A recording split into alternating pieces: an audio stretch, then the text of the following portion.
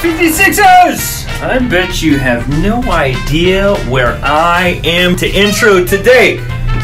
Today, we are playing for cleaning supplies. Yes, for our game, you may be able to win a hand sanitizer refill. Just let me know if you win out of all the points that you add up home. Hand sandy. Hand sandy. And not just any hand sandy. Purell. Yeah, it's the good stuff. Alright, let's hit the game. Get ready to play. Alright, 56ers, don't forget what we're playing for. We are playing for Purell hand sandy refill. What you've always wanted. Today we're playing Nailed It or Failed It Cat Edition 2.0. You have to guess whether or not these cats nailed it or failed it. Get the most points, you win, starting with the first video. Does this cat nail it or fail it? Let me know what. Put in your answer for the Purell. Oh, nail it or fail it, nail it or fail it. Does he hit on? Can he do it? Can he make it? No. Nailed it. Next question. 2. Oh, that thing leaped from all the way over there. That's insane. I hope he nails it. I hope he nails it. What's he got? Boom. Nails it. That's impressive. That's an impressive cat. I will take the cat. Next question. Cat nail it or fail it? For the Purell. What do you guess? What do you guess? Here we go. Does the cat get over? Another nailed it. Everyone's nailing it today. Next one. Nail it or fail it? In the boxes. What happened? What do you got? Put it down for the Purell. Boom. There's a leaping cat. There's some impressive cats today. Last question. For all the marbles, 2 cats. Does this cat make it? He's trying to impress the other one. Boom, boom, boom. Jumping in the box. Get in there. Oh, man. Failed it. Got destroyed. Thank you for playing Nailed It or Failed It Cat Edition. If you got the most points correct out of everyone you're playing for, you will be going home with this lovely prize, a Purell Refill Hand Sanitizer. Just write Barry Oram at crossroadschurch.ca. Yes, Barry Oram at crossroadschurch.ca, and he will mail you your Purell hand sanitizer. P.S. That's my boss's email address. All right, have a great day.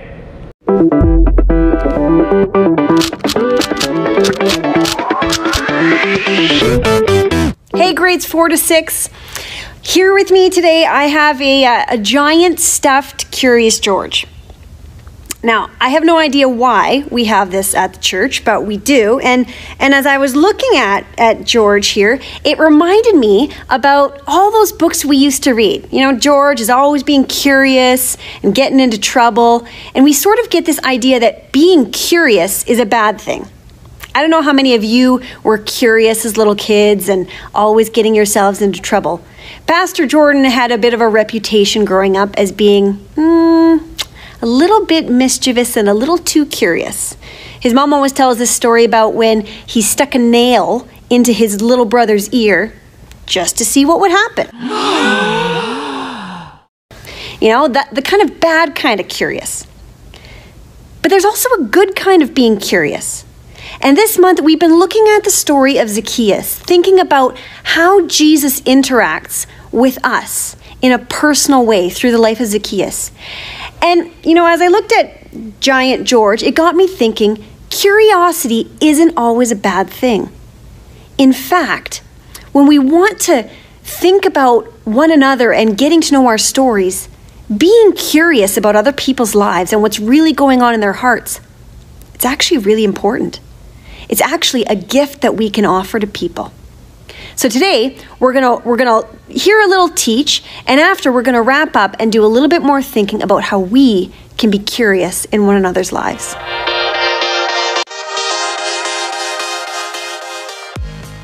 Just think about this. How many people in our schools, in our neighborhoods, on our teams, or even in this room right now do we assume we know? We might feel confident that we know the stories of some people just because we know some things about them, like their name, or what they're good at, or what they're into when it comes to clothes, music, or friends. We think we know the full picture of who a person is because of what we can see, the way they act, the way they live, who their friends are, and more. That tells us all we need to know, right? Well, Not exactly. See, we can know a lot about a person, but not really know them. Just like in the superhero movies, there's a really good chance that there's more to the stories of the people around us than we see or know. Because here's what I know is true. Everybody has a backstory.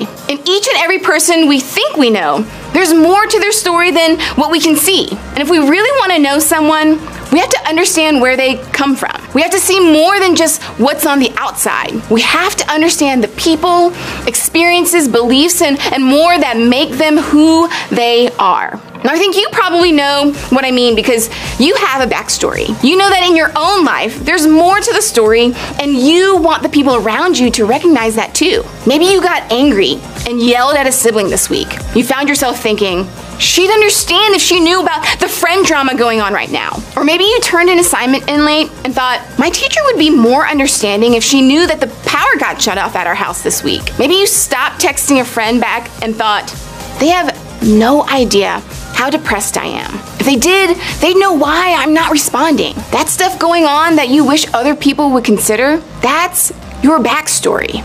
It's where you're coming from right now. And if you're like me, you wish people would try to understand a little more of it from time to time. But I think the question for all of us is this: do we give this same kind of grace to other people? I know I sometimes don't. The reality is, we rarely consider the backstories of other people. We don't often stop to consider where they're coming from. And because of that, we don't ever really personally know them. So how do you and I begin to see the backstory?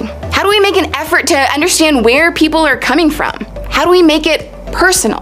Thankfully, Jesus gives us a great example to follow.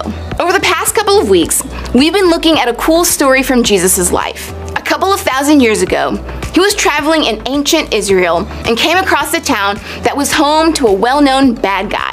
I know we talked about superheroes earlier, but this guy was more of a super villain in his community. His name was Zacchaeus, and he was a tax collector, which basically meant he cheated his neighbors out of money just so that he could keep his wealth and power. Even though his reputation was rough, when he heard Jesus was in town, Zacchaeus went out and made an effort to see him. He wanted to catch a glimpse of Jesus so much that he climbed a tree just to see if he could spot him in the crowd of people. What was crazy is that out of the entire crowd, Jesus noticed Zacchaeus up in that tree. And not only that, Jesus walked over, called Zacchaeus by name, and told him to get out of that tree. Why? Well, for a reason no one expected: to hang out.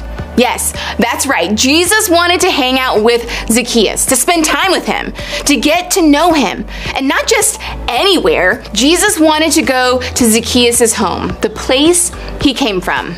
Take a look.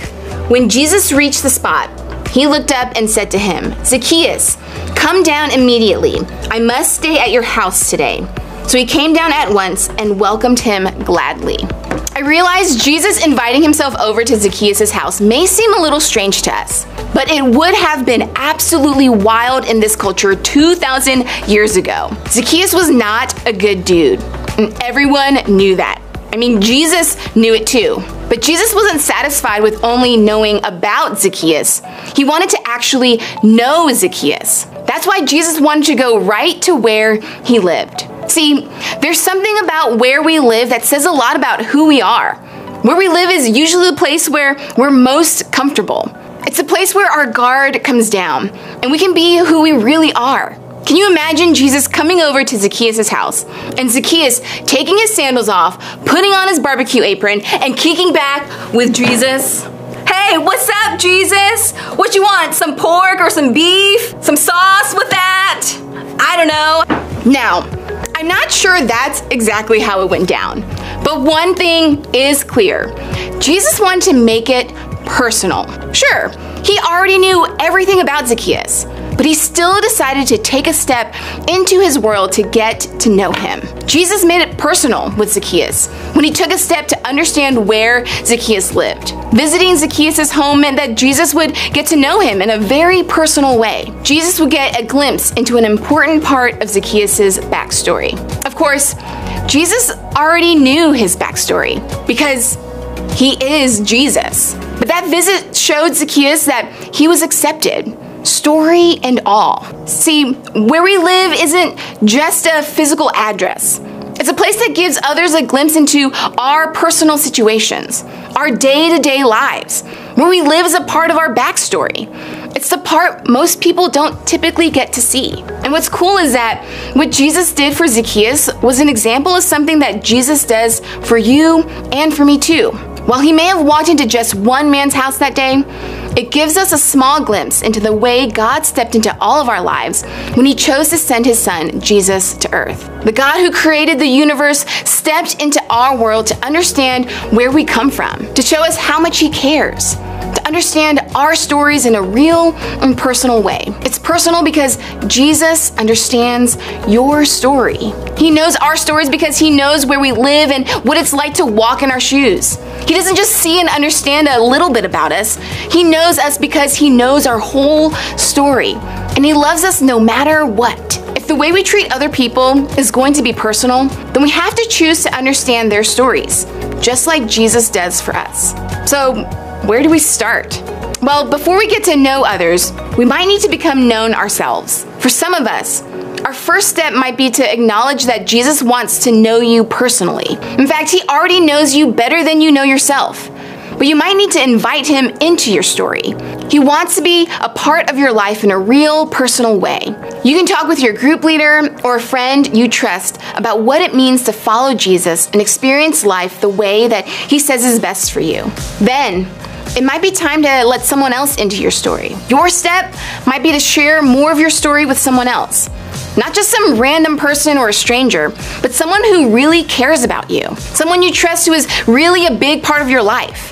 A great place to start is with your small group. What if you started to share a little bit more about where you come from? What if you told them a little bit about what your life is really like? What if you opened up to share more of your backstory? It could be the step that helps them know and care about you personally in a way they couldn't before. Maybe you're in a place where you want to make it personal with others, the way Jesus did for you. You can do this by giving someone the gift of going second. In other words, you can be the first one to share. You can choose to share a little bit of your own backstory so that other people know it's safe to share some of theirs with you.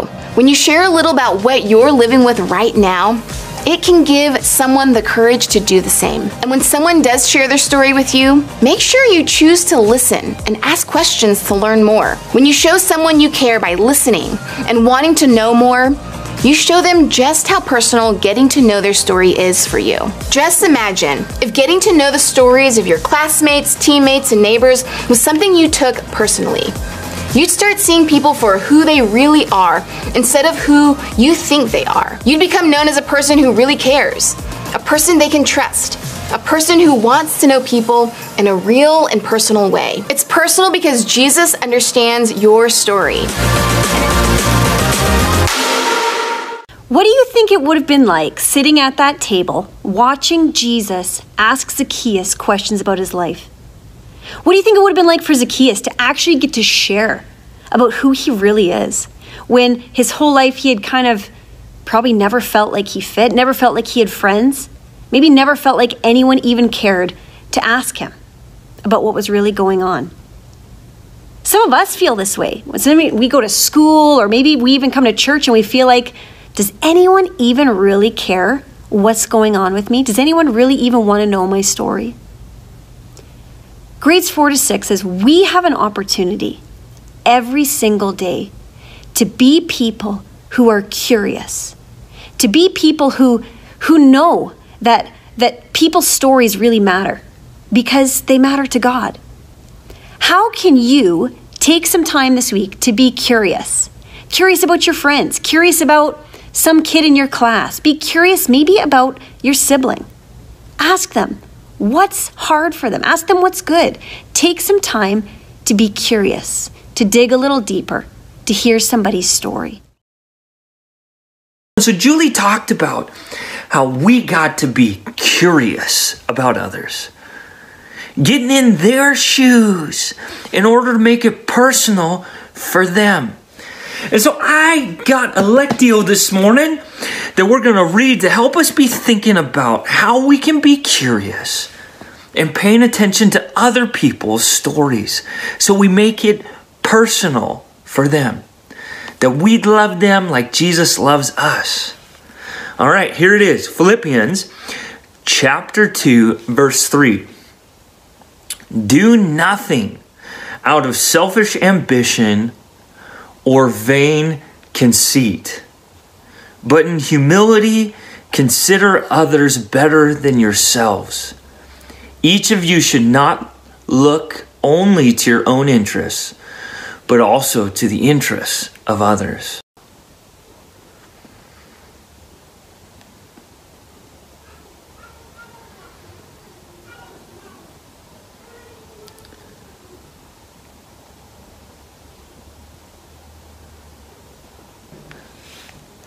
The first part of that verse, just so that we talk about it, says selfish ambition or vain conceit. That means like we shouldn't just be paying attention to our own stories, putting ourselves first, wanting others to be curious about us because we're great.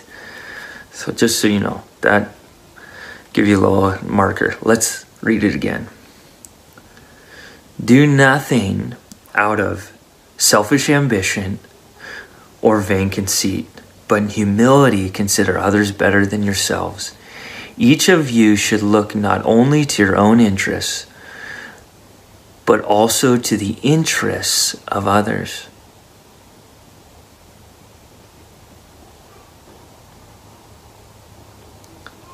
Now, if you haven't closed your eyes yet and listen to this scripture, I'd like you to close your eyes now, because we're listening so that God might speak to us through these words. Pay attention to what stands out to you. What's a word or phrase? Do nothing out of selfish ambition or vain conceit, but in humility consider others better than yourselves. Each of you should look not only to your own interests, but also to the interests of others.